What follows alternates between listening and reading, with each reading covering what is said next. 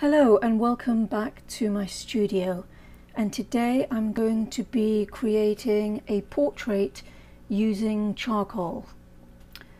For the supplies, I like to use two different charcoal pencils. I use ones by Derwent, but you can use any charcoal pencils that you have. I use a light and a dark, but if you only have one charcoal pencil, that's fine too. And I like to use the pigment that I have from those pencils to create some powder, and I add that pigment in with a brush or other tool, and I blend out with some blending tools. These are blending stumps. I use 1, 2 or 3 sizes depending. And I also like to use this block. It's a 2B block for the large surface areas, and I like to lift highlights with an eraser or 2 or 3. This one's a 0 mono Tombow eraser. I also use a kneaded eraser and sometimes a battery operated eraser.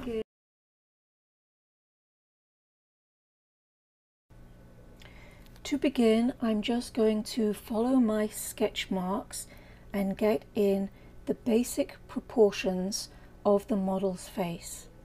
I'm using the light charcoal pencil to begin with, and I'll use the darker charcoal pencil as I establish some of my darkest darks. But to begin with, we're just getting the facial features in, and I'm using a surface of Strathmore mixed media paper, a grey toned paper. This helps us to establish our midtones and makes it easier and faster to create a charcoal image. We only have to concentrate on our darkest darks and our lightest lights. So at this early stage, the only important things to consider are just paying particular attention to the proportions as laid down in your sketch and just outlining the areas which we will block in and also refine and blend later on. So to begin with, we're just outlining her face, outlining the eyes, the nose, the mouth and the hairline. So use your light pencil to lay down all of this, and don't pay particular attention to any of the details now. We don't want to get caught up in any of those details early on, which it is so easy to do, but we're just putting in the very basic core elements. Charcoal is such a great medium to work with. It allows for very loose, expressive, bold mark making, and is also wonderful for being able to express moodiness and atmosphere into your work. It's a very forgiving medium and allows you to work out all of your errors as you progress through your artwork. You can easily erase any areas which don't work for you, or you can just blur and blend them out and create new marks on top. You may notice that my pencil is not super sharp, and this is deliberate because I didn't want to get too consumed by too much perfectionism or too many details. When those areas have been laid down, we can go in with the darker charcoal image and commit to a few more of the areas of her facial features. We already know where the eyes are going to go from our sketch lines, and once we're happy with that, we can lay down some more darker shadows and start the blending process. For this area now, I'm using the larger blending stump, and you will notice that I'm using the charcoal that's already in the image to push some of these shadows in. This pencil that I'm using for the highlights is a Derwent pastel pencil. It's called Chinese White 72 and is wonderful for creating really bright white highlights. Again, it's not a super fine point on purpose because we don't want to get too wrapped up in details at this point. You can also use the Tombow mono eraser, which I'm using right now in the eye area, to lift out unwanted areas of pigment to create more light lights. And one of the things that you can do with charcoal is you can blend in a number of different ways.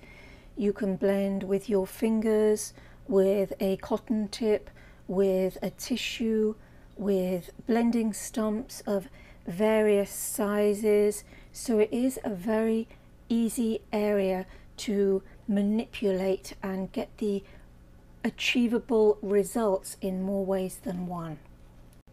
You can also afford to be more bold with your marks than you otherwise would with other mediums, because whatever you don't like can easily be covered up and erased. All of these areas that I'm putting in now will be smoothed out at a later point. So for now, what I'm doing is I'm looking at my reference material, squinting with my eyes and paying attention to where the light falls on the model's face, and you'll see that the light source is coming from the left hand side, whereas the right hand side of the image is more in shadow and in darkness. It is also kind of important when you're new to working with charcoal to work really large. That can help you to not concentrate on all the itty bitty areas, so that you have lots more surface area to fill. And I'm now blocking in all of the model's hair with the larger block, which is great for covering larger surface areas, and I'm smoothing it all in for now with a Kleenex or tissue paper. I'm also blocking in some of the areas of her cheekbones, the side of her face, and also the main proportions of her dress and also her shoulders. And for this, I'm just using the big blending stump and using the charcoal that I've already laid down to put in some of those dark shadows, and then blending out a little bit with either the tissue paper or the largest blending stump. And these areas can be covered really quickly very early on to establish our very first layer. And then I'm going in quite liberally with the Chinese White pastel pencil to really draw out some of those white highlights, but also to add contouring into her area from the neck down. And you can be really bold with these movements.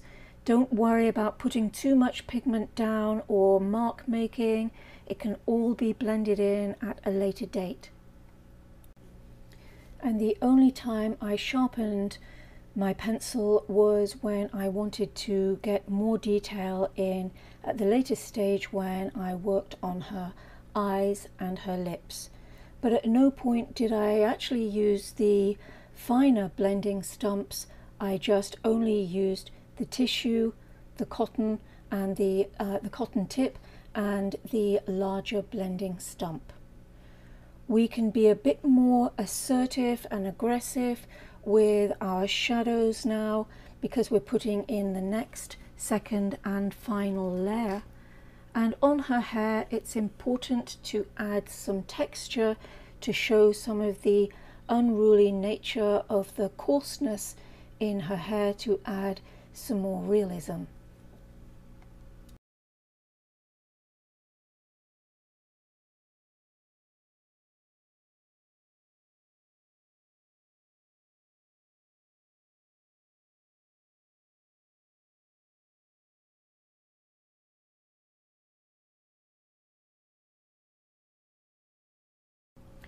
I've added the reference photo in the description box below, along with the tools that I've used to create this image. If you've enjoyed this tutorial, you might consider hitting the like and notification button and subscribing to my channel. Thank you so much for following me along, and I look forward to seeing you in the next tutorial.